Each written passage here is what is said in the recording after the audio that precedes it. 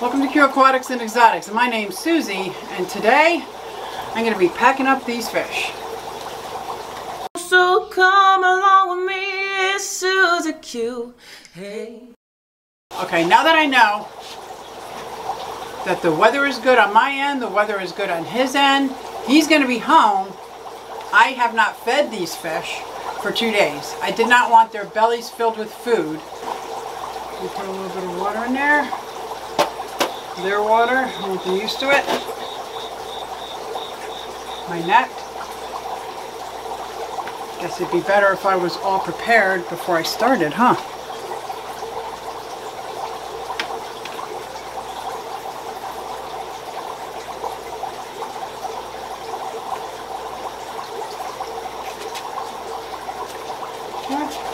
Now I know why people who sell fish don't have any decorations. I'm going to trim back these plants. Grab all that.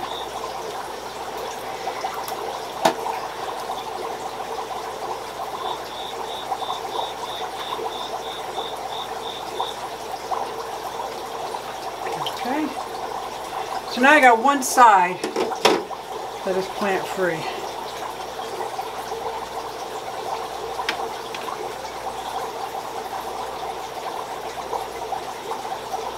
One, two, three, 4, 5, 6. I have to have 7. I have to have an odd number. Sorry, Bob. I know you said you wanted 6, but something weird about me says it needs to be an odd number. Okay. 7. We got some floating plants I got to replant. Stem plants I'm replanting. They're not floating plants. They're floating now. Let's go take a look.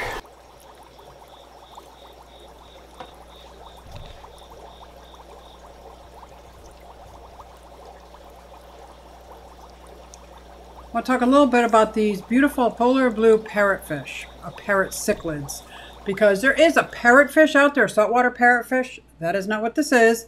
This is a freshwater hybrid, which means this is not a fish that you would find in the wild, but it's been in the hobby for probably over 20 years. It's between breeding a convict cichlid and a parrot cichlid. Or is it a blood parrotfish and a convict? So these guys are gorgeous and very easy to breed. So my friend had a little small colony of them and she got hundreds of fry, and asked me if I wanted some. So she brought over a whole bag full of fry. It was probably about 40 fry, and so that's where I got these guys. They're pretty good natured unless they're breeding. So they can live up to 6 to 8 years. They also get about 3.5 inches. They can be. These guys here are only a 1/2 inch still. You know, they might be small, but they can hold their own. So if they're picked on, they'll pick back, but they usually don't pick on other fish. At least from what I've been told. I keep mine in a species only tank because I just think against a heavily planted tank, these blue and white beauties with the reddish, orangish colors on their bodies, they're just gorgeous. They're just gorgeous. I love them. And they got tons of personality. Let me tell you, when I come down in that fish room, they're front and center on the glass. And it's got that really cute puckered face, big round puckered face, short round body. And because it's a short round body, you want to stay away from live foods and foods that are harder to digest. I stick to Omega-1, Northfin, Extreme. See what else we got? New Life Spectrum, Hikari, foods like that. And I don't know how easy they are to find, because these were given to me. So I'm passing them along to some fellow fish keepers so maybe they can breed them and pass them along as well. They're very hardy. I keep them right around the tropical temperature, right around 75, 78, somewhere in there. My pH is at 6.8 to 7.0, so that's what they've been used to. But I'm pretty sure, because they're very hardy, that they can, over time, get used to whatever your tap water is. I think they're gorgeous. I know they're a hybrid, and some people don't like hybrids, but I think they're pretty cute fish. Obviously not when I had gone out and bought, but now that I've been introduced to them, I really like them. I'm going to keep my colony going and see if I can keep breeding them. Some good tank mates for them. Zevrums, the angelfish, some cory cats. I have mine in a 29 gallon. I wouldn't keep these in anything smaller than a 29 gallon. Obviously when they're fry, that's different. I mean, I have grow out tanks that are 20 gallon longs and things like that, but I'm talking about their forever home. 30 gallon or 29 gallon is probably the smallest I would go, but definitely bigger is better. These are the fish that are going in the bag. 2 are real tiny. 1, 2, 3, 4, 5, 6, 7. So here we go. Put a little bit of a Java fern in there. Let's see if this fits in there.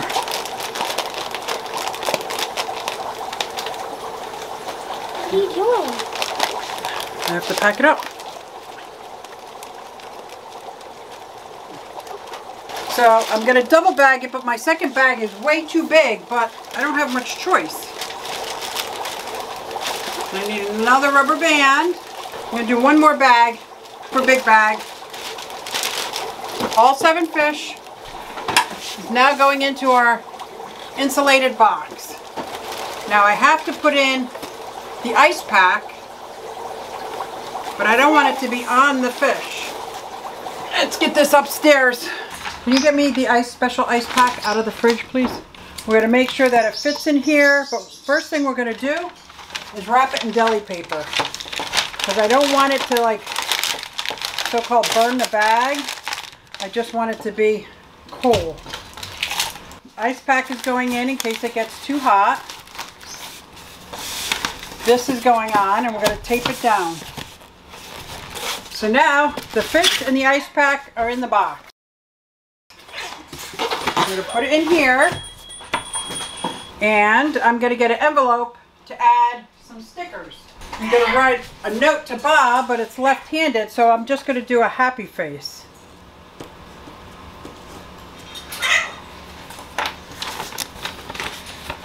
So then we'll put some stickers and cards in here.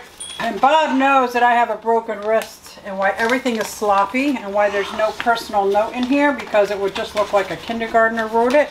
So now that this is all in here, we are going to zip up this box.